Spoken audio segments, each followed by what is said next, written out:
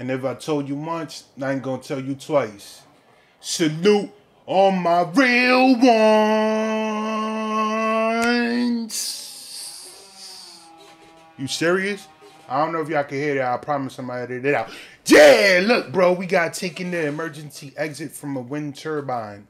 Just something you could put that on the list of things that I or any version of I will never do. Before we get into the video, like button, subscribe button, notification bell, press those, let's go. I got an email from an energy company that said, "Hi Tom, we own a wind turbine. Do you want to go up to the top of it?" And of course I said yes, but then I asked, could I leave by the emergency exit? And for some reason, they said yes. This is a 50-metre EWT turbine, which is capable of producing 500 kilowatts of energy. In blade repair, we have to repair turbines all over Europe. So every day you need to climb a turbine. You shut it off at the bottom, you climb up, you pin the turbine, pin the blade that you're going to work on. You then attach the top, abseil out, and you do your repairs on the blades that you need repairing. Anyone climbing or descending this ladder has to be attached to a fall arrest system. It's a clever bit of technology. If you move it at a normal speed, it'll move along with you. But if you fall, it'll notice and it'll catch you. Fast enough to be safe, not so fast that it's as brutal as hitting the ground would be. On the ladder that we climb up on the inside, there is a fixed steel cable, and on this you attach a slider, which is a metal device. And you open up a gate inside, and this is where the cable runs. And the gate then closes onto the cable, shut the hatch, screw it together, and this attaches to your sternum. So as you're climbing up, this will follow you up the cable, and then if you fell, it would lock into position, it'll brake. That's your braking system. You've always connected by 2 points. Personally, I believe it's a safer job than anything else you can do because of all the backups we use. For instance, it's much more dangerous to climb a ladder 6 foot off the ground than it is. I can tell you a safer job working in a bubble wrap factory. To work 50 metres up in the air when you've got all your attachment points, in my opinion. If you're climbing this turbine, you need a fail-safe, which is one of the reasons there's an emergency exit at the top. Right, here we go. The emergency descenders come in different guises, but the one that's up the top there, we only train with it once every 2 years because it's always the worst case scenario if you have to get that out. It's an inertia device. If you just clip it to yourself, you'll lower down to the ground under its own steam and you can brake, but generally you'll just hit the ground at a safe speed. You don't train with it very often because in the real world you should never have to use it because you've got lots of other things to fail first before you even have to think about using that. There's instructions written on it as well on how to use it. So step to the left. Take a step around here, yeah. Yep. To access a turbine, you need to do something called your GWOs, which is Global Wind Organisation, and you can't access the turbine and use any of the equipment inside without the training. And that teaches the working at height and how to use one of those devices to get casualties down.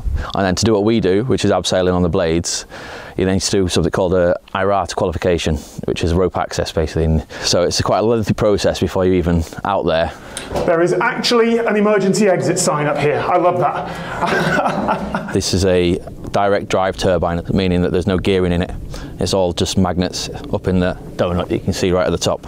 So this is the centre of the turbine. That there is, well, the hub and the rotor. It's a giant electromagnet. Yes. There are very few worst case scenarios where the turbine's going to be fine, but the ladder down isn't. Now, if any of those happen, then yeah, the team here are all thoroughly trained for it. They'll all be able to get down on the emergency descender. But that's not why it's here.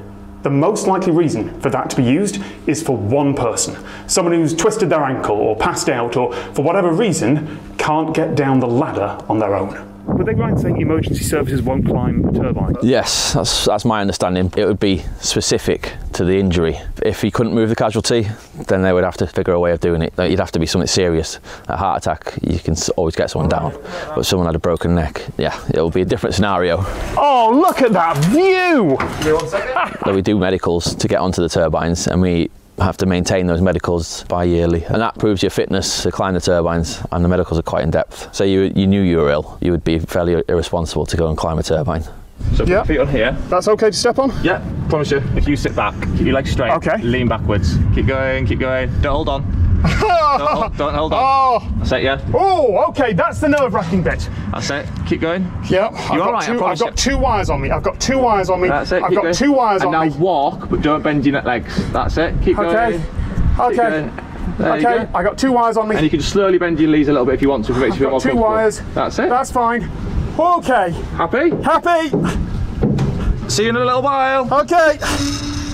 One thing I should mention in voiceover, because I forgot to say it while convincing my brain to switch from trusting my legs to trusting the ropes, there is a way to get someone onto the descender if they're out cold or they can't walk. It's just that I could walk, so I did a standard abseil down the first part.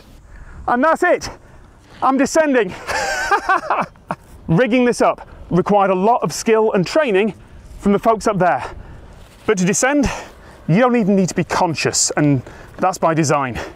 All I need to do now is sit and wait until I safely reach the ground. When you actually work on a turbine, the view out the top is always amazing.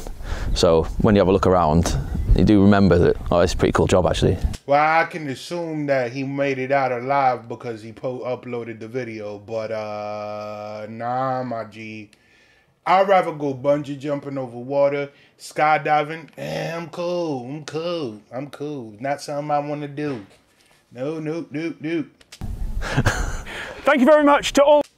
But yeah, man, that's the video. Let me know what y'all think. Would y'all basically bungee jump or rappel down a wind turbine?